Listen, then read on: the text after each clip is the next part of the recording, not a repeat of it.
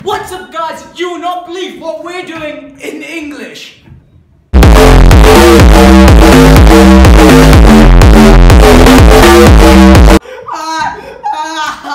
Oh my god, I'm dying, dude.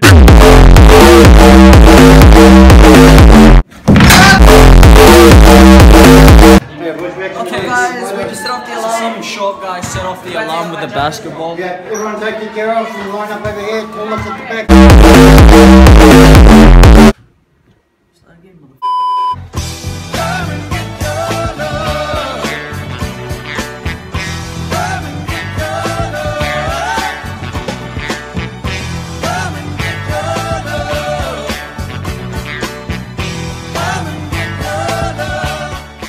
Part of the movie The Hunger Games by Gary Ross and Suzanne Collins, made in March 23rd, 2012, that I enjoyed and related to, was when Katniss's little sister, Primrose Everdeen, gets picked for the Hunger Games, and her older sister volunteers in her place. In the book, from Katniss's perspective, she said she did it because I'm older and she has a longer life ahead of her than I do. She also thought that with her hunting skills with the bow and arrow, it gave her a chance to win. I can't really relate to volunteering for something over my brother for life and death, but I can relate to volunteering for something for him. I feel like I have more skill than he does. For example, in a basketball camp we went to, in one of the holidays, we had to get 5 free throws in a row to win a free basketball, and I volunteered to go over him because I thought I could get more in than he could, which I did, and got the ball. So I kind of understand what Katniss did.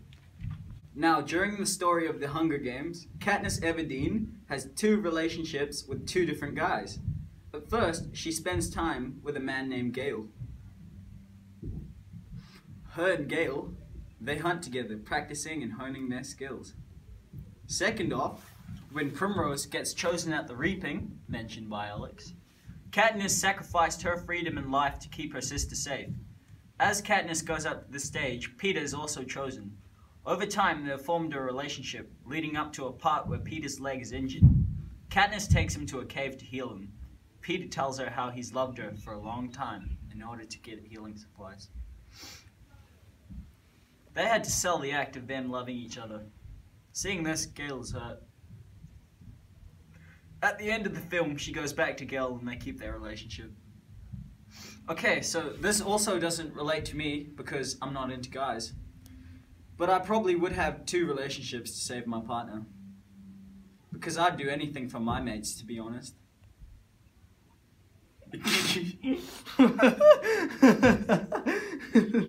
Part of the movie during the 74th Hunger Games, Katniss killed Glimmer and Marvel from District 1.